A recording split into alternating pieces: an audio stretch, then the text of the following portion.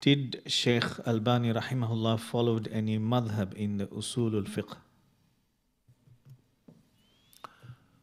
Imam, yani Usool al-Fiqh means in the Usool. Well, in the Usool. What was the Usool of Imam Al-Albani? He was more inclined to the Imam Shafi'i rahimahullah in his Usool, but his not madhab is Shafi'i. What is the difference here? You see, the Usool is by which you determine the thing. It's not to adopt the opinion of Shafi'i. Is to use the same mechanism and the tool that Imam Shafi'i used. So it could be Usool, like for example, Shaykh Islam Taymiyyah, he's Usool Hanbal, Ahmad Hanbal. But he's not Hanbali in that sense. He would go with the proof, but he would use the Usool of Imam Ahmad.